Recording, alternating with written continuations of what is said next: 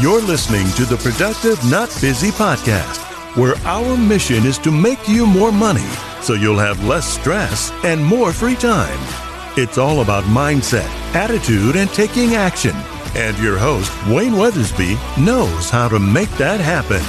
He's negotiated and closed over $150 million in contracts while building businesses with proven success strategies that he wants to share with you. So if you're ready to make some real money, then let's get to it. Here's Coach Wayne.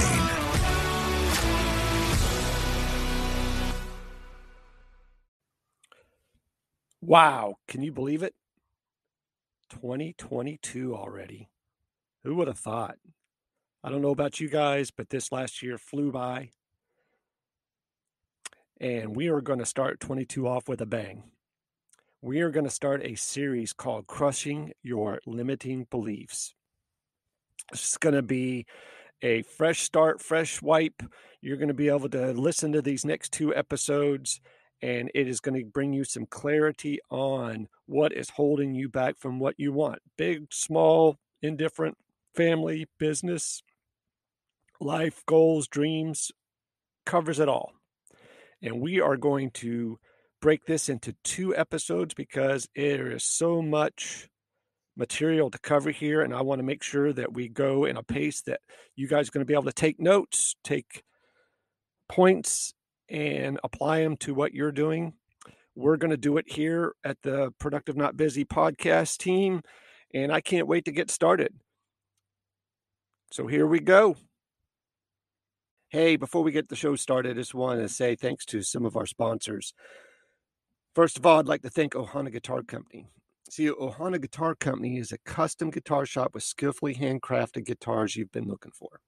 Ohana features a full array of guitars, from customization set by your unique standards or traditional designs and features that you already know and love.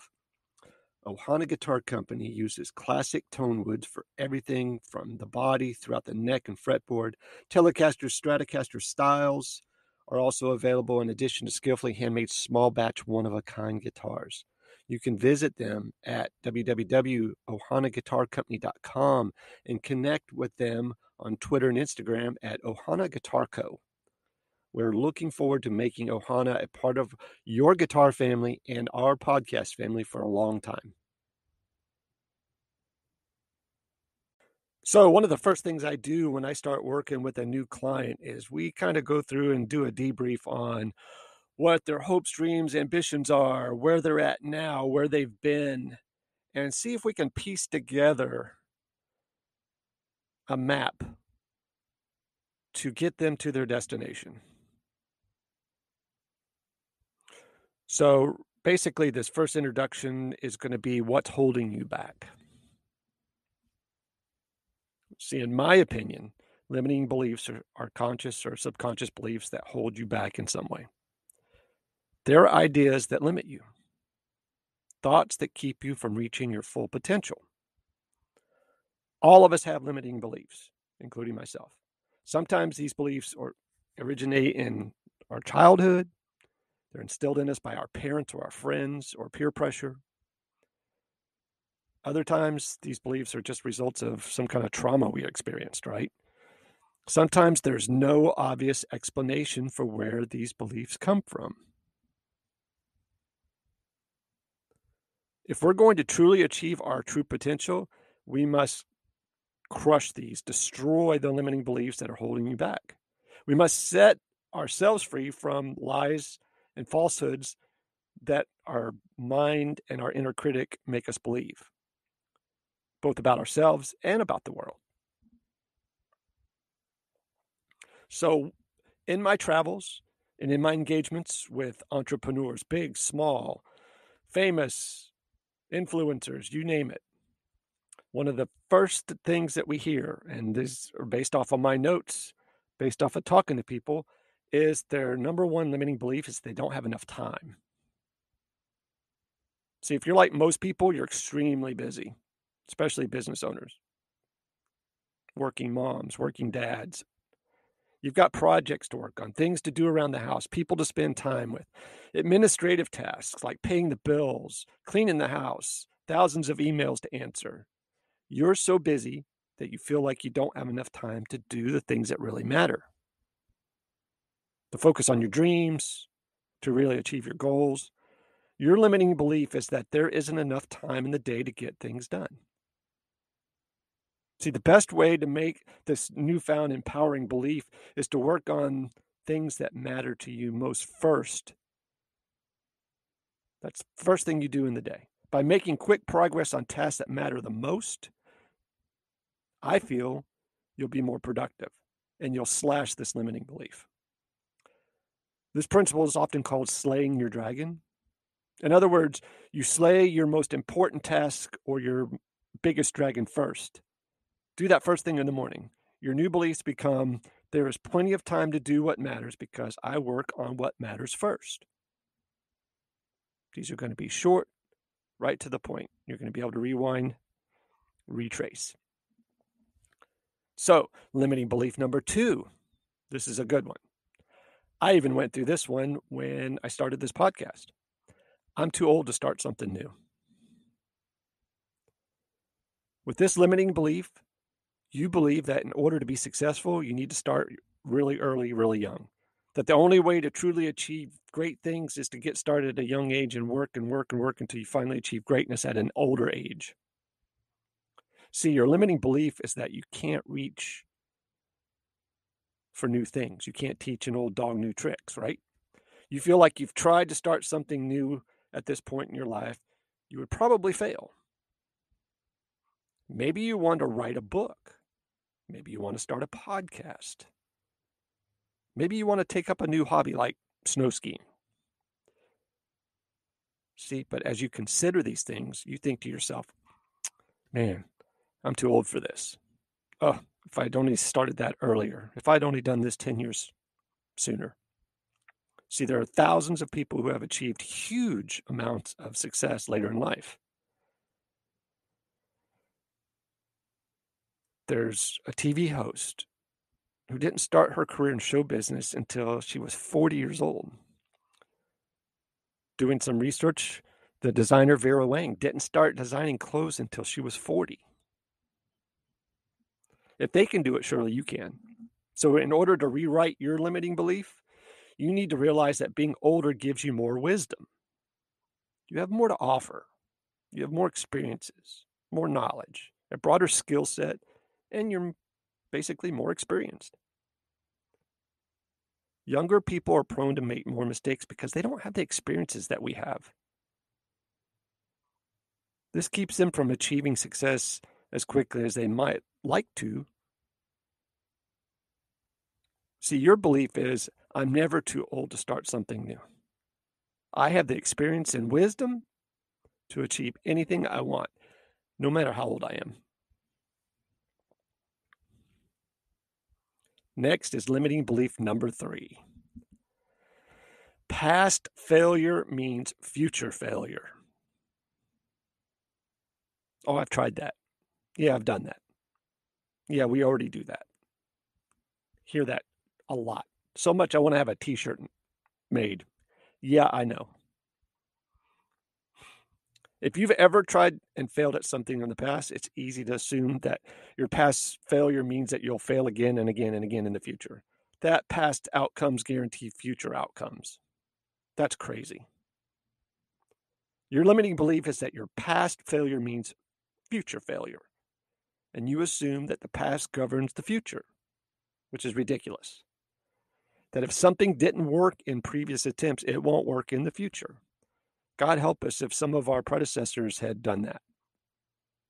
We wouldn't have some of the amazing inventions that we have now. The simple truth is that your past failures do not have any bearing on your current endeavor.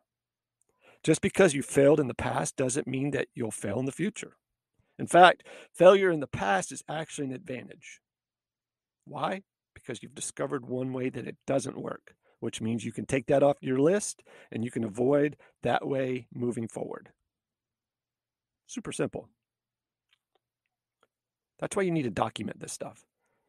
You need to adopt a similar belief. You haven't failed in the past. You've simply discovered another particular way that it doesn't work. This has gotten you one step closer to your success. Now, number 4, my past will always negatively influence my future. Maybe you've made mistakes in the past and you're convinced that you're going to keep making them over and over, or that they're going to keep you from achieving success that you desire. Maybe you've tried things in the past that simply haven't worked. Maybe you don't have a good track record in that particular area. I've read articles and books from people that were incarcerated for major crimes that have turned their life around and turned it into a positive to help other people. See, your limiting belief is that your past holds sway over your future. You believe that your past actions restrict your future options, or that your past efforts will hamper your future efforts, so you don't feel like you can try anything new. In fact, your past is one of the greatest assets. As you learn lessons from the past, it makes you that much wiser, makes you smarter. You have more knowledge, you have more skills, and you have more experience. Those are invaluable. So where does this take us? To the next limiting belief. My resources are limited. Okay, this limiting belief assumes that there are only a limited number of opportunities and resources and options available to you due to various other limiting beliefs or inner critics. Too old, I'm too young, I'm white, I'm black, I'm rich, I'm poor. See, it operates out of what is called a scarcity mentality, which is beliefs that there are only so many resources in the world, that most of these resources have already been taken up by other people. You think to yourself, I don't have enough time, money, connections, etc., to achieve what I want to achieve. Because you assume that you don't have enough resources and options, you fail to take action.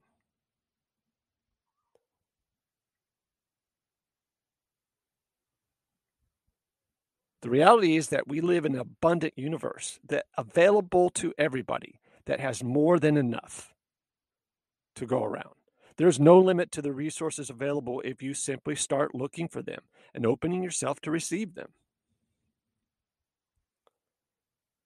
Be a groundbreaker.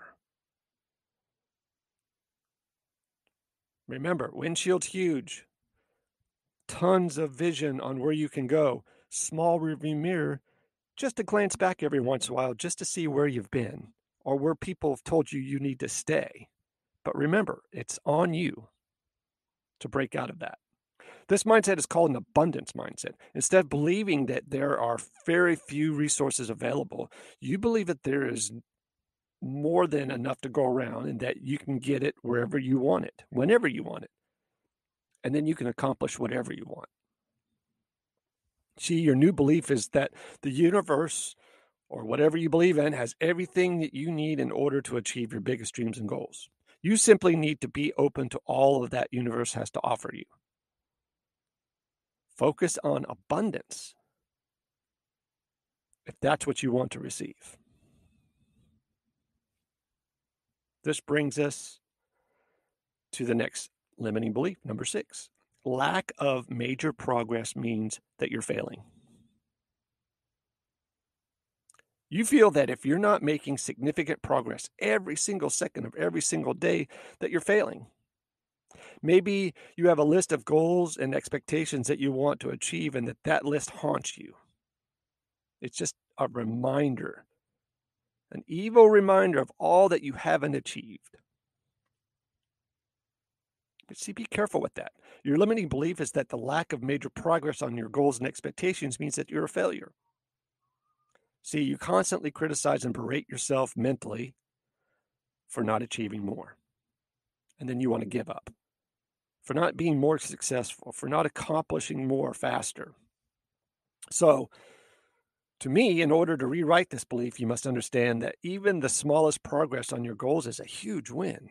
Small bits of progress on a consistent basis add up to huge wins. You may not be making huge amounts of progress on a daily basis, but that's okay. Your new belief becomes that any progress is a win, big or small. Did you take one small step forward towards your expectation or your goal? Then that's a huge win.